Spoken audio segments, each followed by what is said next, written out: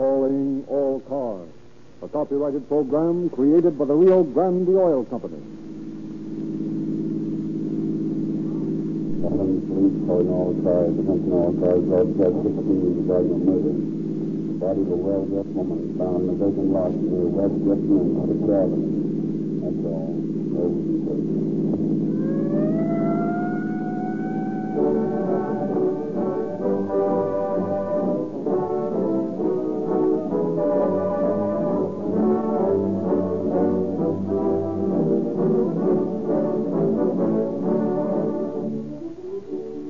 Tonight, there are thousands of police and sheriff's cars out on the streets and roads, pursuing criminals or cruising watchfully, ready to dash with sirens screaming to the scene of any emergency. No ordinary gasoline is good enough for these emergency cars. More of them are powered with Rio Grande cracked gasoline everywhere obtainable than any other brand. And the reason for this pronounced preference is that the police have tested all brands of gasoline in their emergency cars, and they have yet to find any gasoline which will exceed the performance of Rio Grande crack. You can make these same tests in your own car and discover for yourself why Rio Grande cracked gasoline is the choice of the leading cities and counties of the West. Go to the independent service station in your neighborhood and fill up with Rio Grande crack. You will feel the difference just as soon as your former gasoline is used up and Rio Grande crack reaches your carburetor. Your car takes on new life, new liveliness. You accelerate as never before. You breeze up hills that formerly slowed you down and made you shift gears. Your car runs smoother, quieter. Rio Grande cracked gasoline ignites at the touch of the starter, roars into action. And when you speed ahead of the traffic, you will realize at last what we mean when we promise you police car performance with Rio Grande cracked gasoline.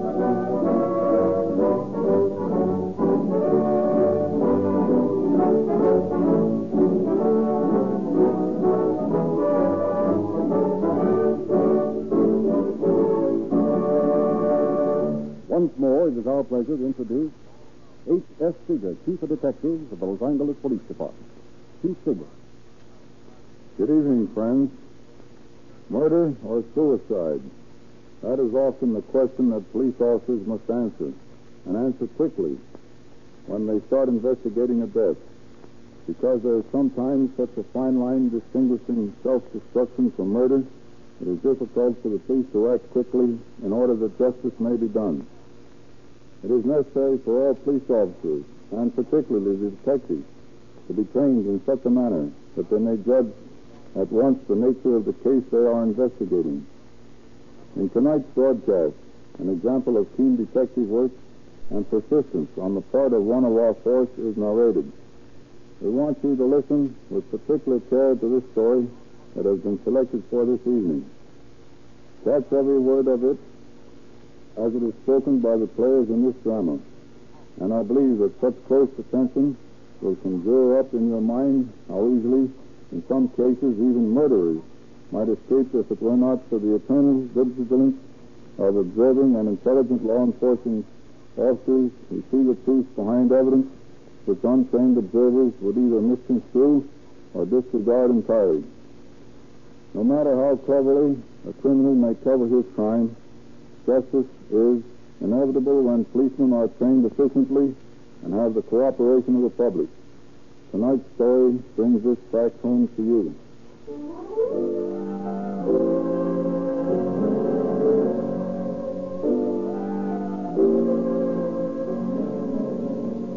One evening in late summer, several years ago, Mrs. Maud Kennedy, a widow, her son and his wife, and Bert Normandy, a boarder, are at dinner in their home on 21st Street when the phone rings. I'll get it. Hello? Let me speak to Mrs. Kennedy, please. Just a moment, please. It's for you, Mother. I don't know, some man. Came out at dinner. Asked you to call back. I'm sorry, but she's at dinner. But I've got to talk to her. Can't you call back later? No, it's important, I tell you. I've got to talk to her right now. Very well. I'll see if she can come to the phone. Mother, he says it's very important. Oh, all right. Hello? This is Percy, Marty. Oh, hello, dear. I've got to see you, Marty. Well, why don't you drop over? I'll be here. No. I want to see you alone. You'll have to meet me somewhere. Well, I can't do that. I've got some friends coming in this evening. Martin, you're meeting me. Do you understand? Oh, but Percy, You wouldn't want any trouble, would you? Oh, no, don't do that. All right, then. Well, where shall I meet you? The corner of 6th Avenue and West Jefferson. As soon as you can. Very well, I'll be right out. More like it, Martin. Goodbye. Goodbye. What's the trouble, Mother? You look worried. Oh, it's nothing. Who is that on the phone? Just a friend of mine. Aren't you going to finish your dinner, Mother? No, I don't feel like it. I'm not that hungry now, and I have to go out for a while anyway. Are you going to be gone long? No, I'll be back in about a half hour. The students are dropping in, you know. Well, I wish you'd do one thing, Mother. What's that? Please don't wear all those diamonds. Why not? It isn't safe. Philip's right, Maud. You risk your life every time you go out with that small fortune on your finger. Oh, that's silly. No, it isn't, Mother. It makes me nervous every time you go out alone at night. Well, even if it is dangerous, I'm not going to stop wearing my diamonds. I love them. Well, if you insist on wearing them, let me go along with you. Oh, no, you can't do that. Why not? I've got some business to do, a personal business. Oh, very well, then. But I wish you'd leave those diamonds at home. They're going to get you in trouble one of these nights.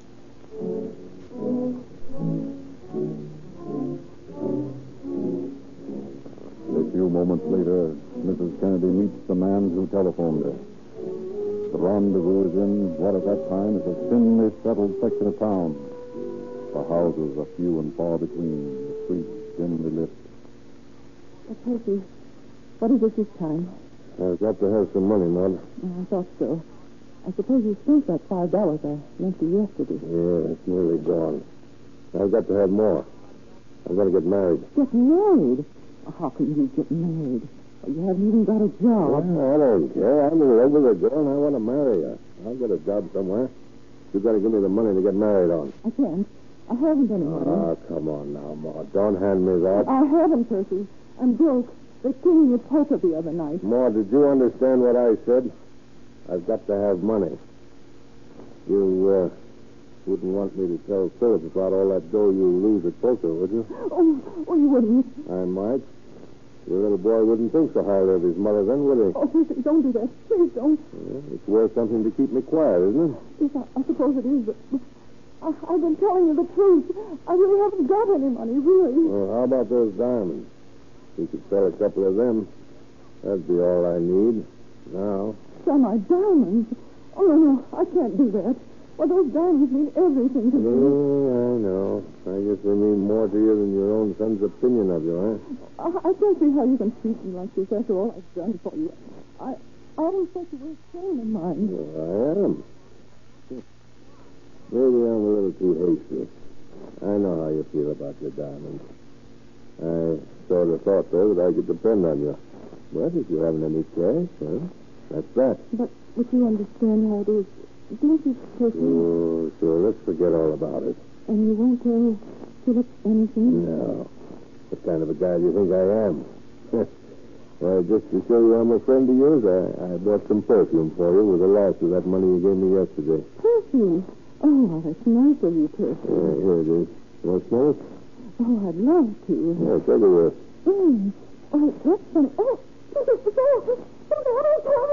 Drink it, Paul. Drink it all. Drink it, Paul. Here, I'll force it down your throat, and then you'll go to sleep. Yeah, nice long sleep.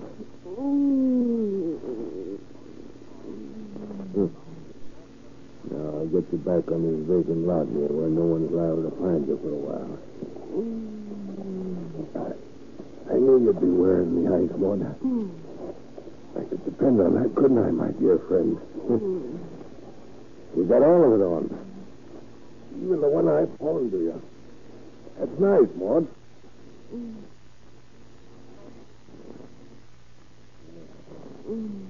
Now, if you don't mind, I'll relieve you, please. I don't think you'll need them where you're going. I'll just leave you that wedding ring and a couple of small sparklers so it won't look like robbery. Well, Maud. Thanks, old kid. So long.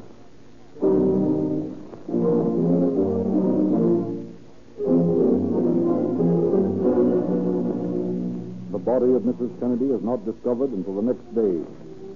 The police doctor has already examined the body when Captain of Detectives J.A. Wynn arrives on the scene from headquarters.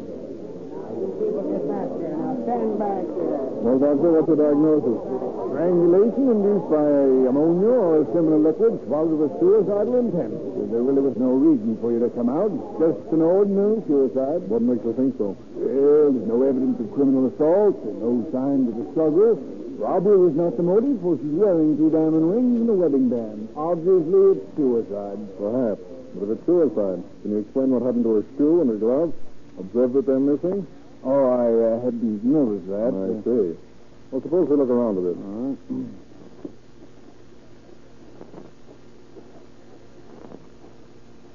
All right. Here they are, Doctor. A clump of weeds. A shoe, a string of beads, and a glove. Now, they're 20 feet from the body. Look.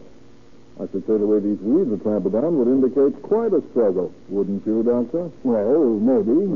Now, this woman had committed suicide on the spot where the body was found. How did the slipper and the glove and the beads get here?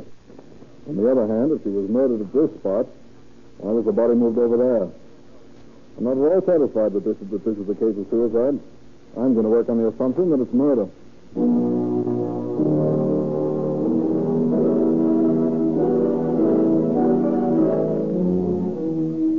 Despite Captain Wynn's conviction, the coroner pronounces the death a suicide. Through a safe deposit box key found on her person, the victim is identified as Mrs. Maud Kennedy. Captain Wynn has the unfortunate task of breaking the news to Mrs. Kennedy's son and daughter-in-law. After they have recovered somewhat from the shock of Wynn's tragic announcement, the detective questions. I'm terribly sorry to intrude upon your grief like this, but you realize, of course, how important it is to get at the bottom of this thing as quickly as possible. Naturally, Captain. Now, you say you don't believe in this suicide theory. That's ridiculous. Mother would never commit suicide. Well, I don't believe she did. Under the circumstances of the discovery of the body, I think she was murdered. Oh. I'm sorry to be so blunt. Forgive me. Now, will you please tell me what happened the last time you saw her? Well, we were at dinner last night when she was called to the phone. From the conversation, it seemed she knew the party well. And she left the table and went out, saying she wouldn't be long. Did your mother wear any other jewels than the 2 diamond rings found on her fingers? Yes, plenty of them. Diamonds were her weakness. She was known around here as the lady of the diamonds. I wonder often about wearing them. I wonder when she went out last No, night. Mr. Kennedy, please. Try to control yourself. It's most important that we get to the bottom of this thing, you know? I'm sorry. I'll do my best. Do you know of anyone who might have a motive other than robbery for her murder? No. Everyone loved Mother. Had she had any disagreements with anyone? No. Had she reported any strange or suspicious happenings in her life recently? No. She liked everyone. Everyone liked her. Well, Mr. Kennedy, could you give me a list of the diamonds which your mother wore when she left the house? Yes, I think. Let me see. It was a 4-carat solitaire.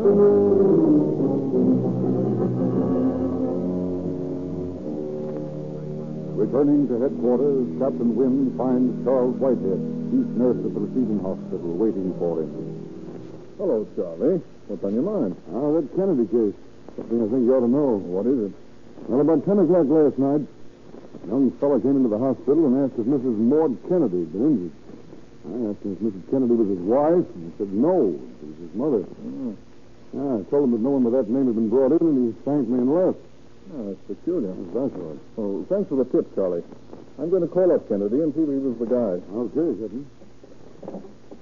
Give me Jefferson 230W. Hello, Mr. Kennedy. Captain Wynn speaking. Say, I just got a report that a young man claiming to be Mrs. Kennedy's son inquired about her at the receiving hospital last night. Did you go down there? You didn't? Oh, I see. Thanks a lot. Goodbye.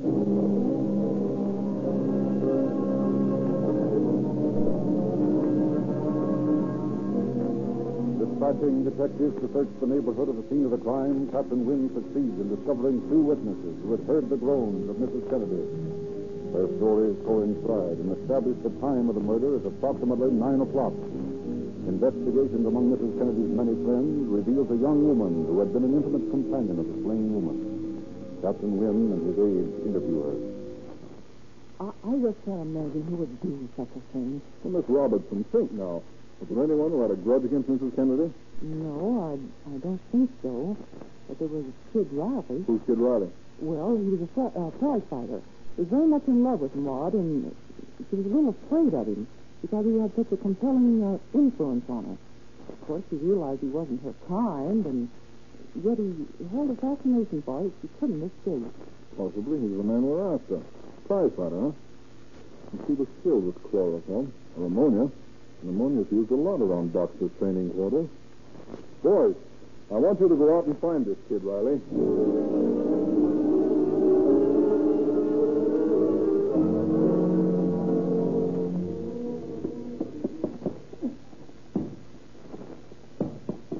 I don't know what's come over the kid lately. Look at him smack that sparring partner. His noise seemed to be strapped. Well, don't worry about the kid. He's been kind of worried about Joe. You snap out of it. I forgot to tell you, there's a big guy waiting on the dressing room. You see him? It's like a dick. Yeah, Riley's always in some kind of trouble. Wonder what it is this time. Hey, Riley, lay off that guy before you kill him. Hey, what's the matter with you, Al? Gee, everything I do is wrong. Now what is it? Ain't nothing wrong, kid. Hold on to your noise. Phil says there's a guy who wants to see you in the dressing room. Yeah, well, if it's one of them newspaper guys, I ain't interested. I need all the dough I got right now. But this mug looks like a dick. A dick? Well, tell him I'm busy. Tell him anything. Come on, kid. Let's see what it's all about. Oh, okay. I ain't done nothing. I'll see him.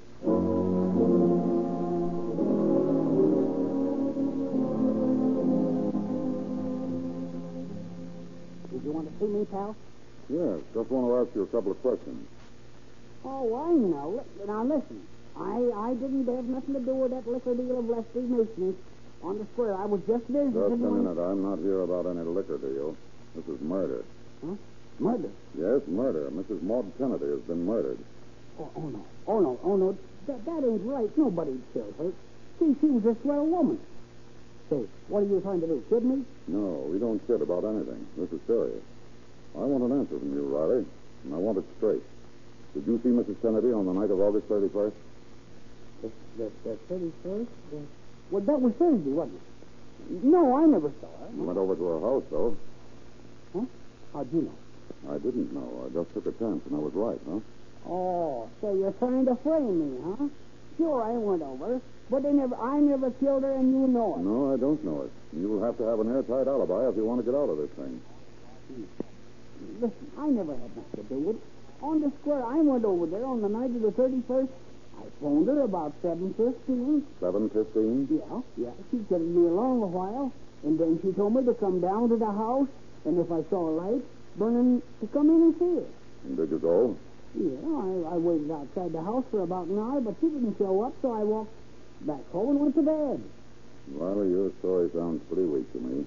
I'm going to take you in until we've got time to investigate it. Oh, now, listen. Now, that's the honest truth, so help me. Ask my mother, ask my father, they'll tell you. They're church people. They ain't going to lie to you. You ain't going to hang this on. I'm innocent, I tell you. I tell you I'm innocent.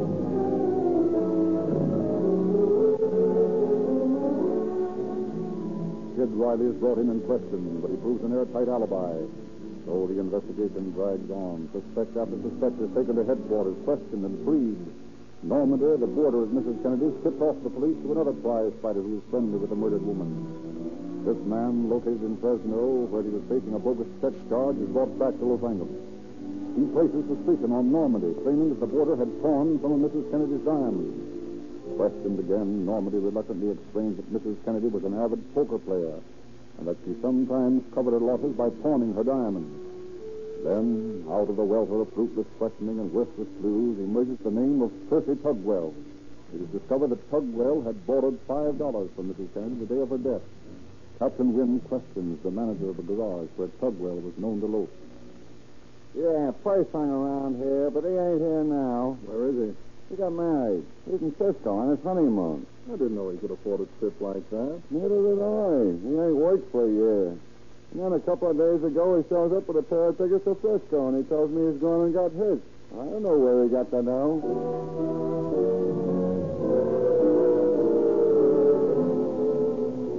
Betrayal air grows warm as Captain Wynn interviews a neighbor of the Tugwell. Well, I ain't one to carry tales, Captain, but there's some funny business about that Tugwell boy. Why, I heard it direct from Alice Carter, who boards with the Tugwells, that Percy asked her sweetheart to sell a diamond for him. When was this?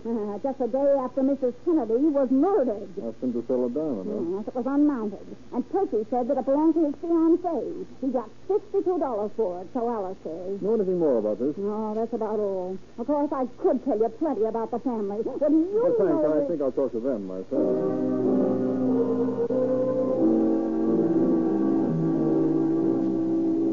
Captain Wynn and Lieutenant Holmes interview the entire Tugwell family. Their stories are the same. Now, Mr. Tugwell, can you tell us what your son's movements were on the night of August the 31st? Well, yeah. He and Thelma, his girl, was here for supper. And after supper, they had a little argument because Percy wanted to go out to the garage and say goodbye to the gang. And Thelma said that he cared more for the gang than he did for her. Anyway, Percy went. What time was that? About 7 o'clock, I should say. And what time did he get back? I guess it was long, about 8:30, no later. He comes back in, and Thelma and him patch up their little spat. Where is Percy staying in San Francisco? I think he's at the Bayview Hotel. Very well, Mr. Tugwell. Thank you very much. Not at all. But would you mind telling me what all this here questioning's all about?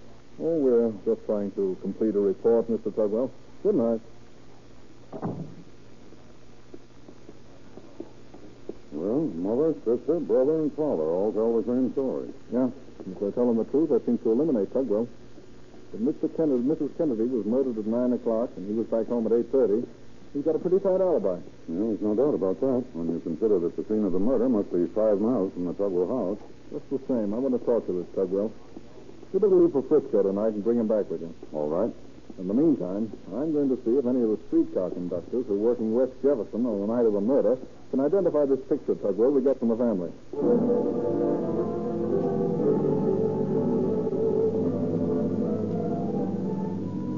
With home on the trail of Tugwell in San Francisco, Wynn interviews the streetcar conductors. You were working on the West Jefferson between the hours of 7 and 9 on the night of August the 31st? Yes, sir. Do you recognize the man in this picture as one of the passengers who carried that night? Oh, let me see. No, I don't think so. You never saw him before, huh? Nope, I never did. All right, that's all. Thanks for coming in. You're welcome, Captain.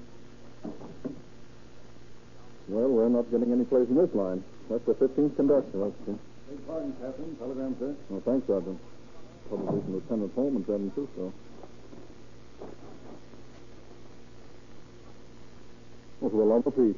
What is it? Listen to this. Place a man in the home of Mr. and Mrs. Philip Kennedy. They're accused of being involved in the murder. Will arrive in Los Angeles with Percy Tugwell in the morning. Can you imagine that? But you can't go out and arrest him on a say-so like that. I don't intend to. I'm going to call Lieutenant Holmes in San Francisco and find out what this is all about.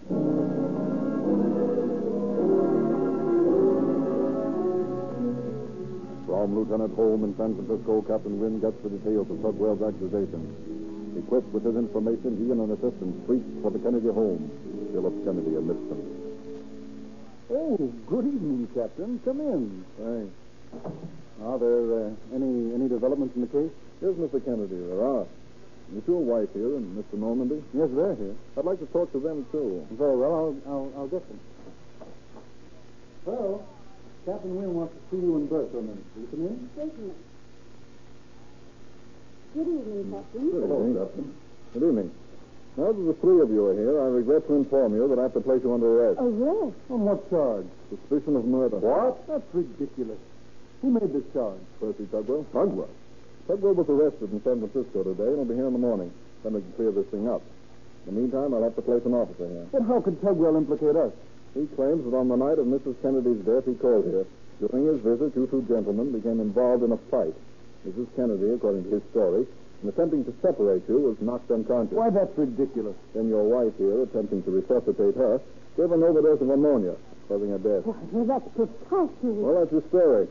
Then he said that you, Mr. Kennedy, had forced Mr. Normandy and himself to take the body to the vacant lot where it was found. But his share in disposing of the body, he says he was given a diamond. Well, that story is so fantastic, Captain, that it seems ridiculous to attempt to refute it. You've already got our statements. They're true. I didn't see Tugwell here the night of Mrs. Kennedy's death. Nor did I see him the next day. There was no fight, and no one administered ammonia in my presence. Percy Tugwell is a miserable liar. I want to meet him face to face and dare him to try and lay a suspicion of murder against my husband. As Philip loved his mother better than anything on earth. Better even than me. Tugwell's trying to lay the blame on us because he's guilty himself.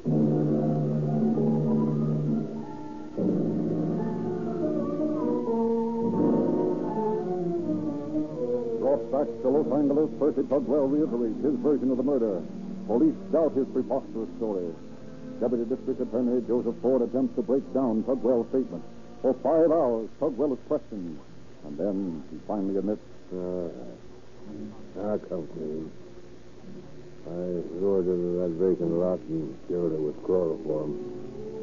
I told her I had some perfume and asked her if she wanted to smell it. When she took the bottle, I grabbed her by the throat and forced her to swallow the contents. I wanted to get married, and I needed the money to finance my honeymoon.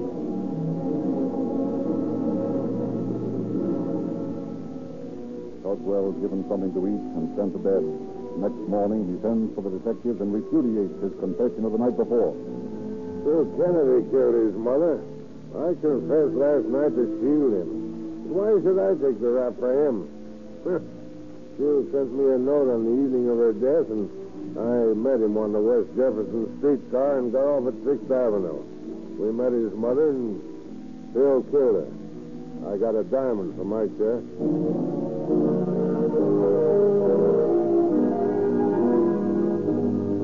No doubt in the world that Tugwell's guilty. The only question is whether Philip Kennedy was in on the deal. Personally, I doubt it. But let's bring the two of them face to face. That's a good idea.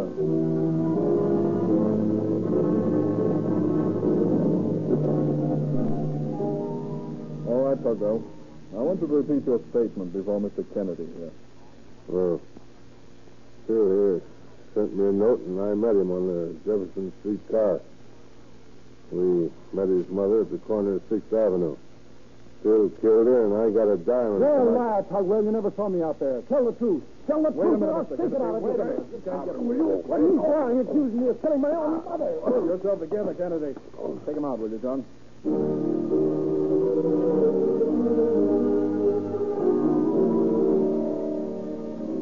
Faced by Philip's wife and Normandy, who repeat their previous testimony, Tugwell begins to weaken. Finally, he speaks to Lieutenant Holmes. I want to tell the truth, Lieutenant. If I do, it means the rope to someone. Well, you better get it off your conscience, Tugwell. You'll feel a lot better if you do. Then bring Phil back. Okay. Mr. Kennedy, will you come in, please? Tugwell has something to say, Mr. Kennedy. He wants you to hit it. I did it, Phil. I want to apologize. Will you shake my hand? Why, you...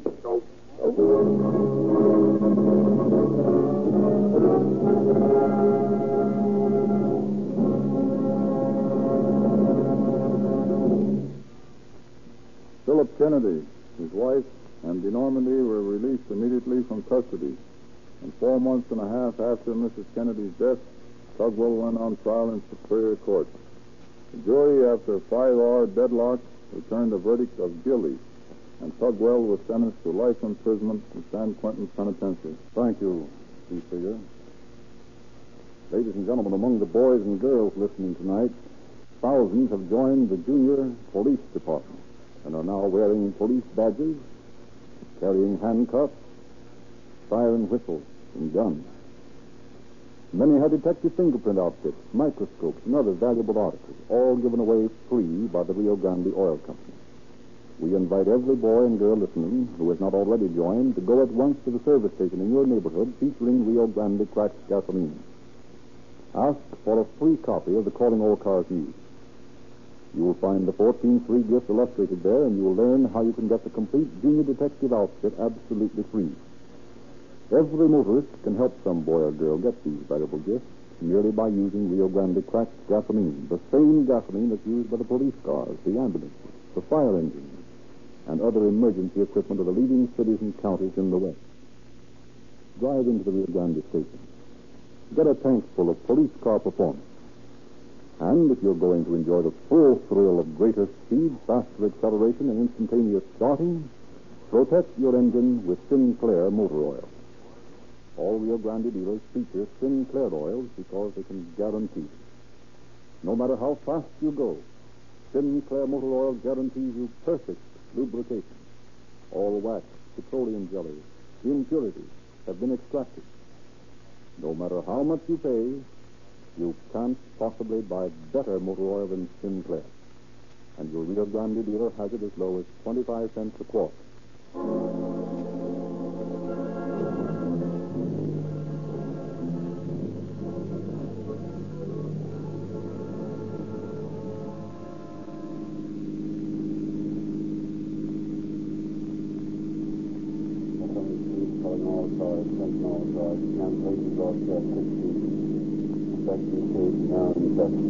That's all.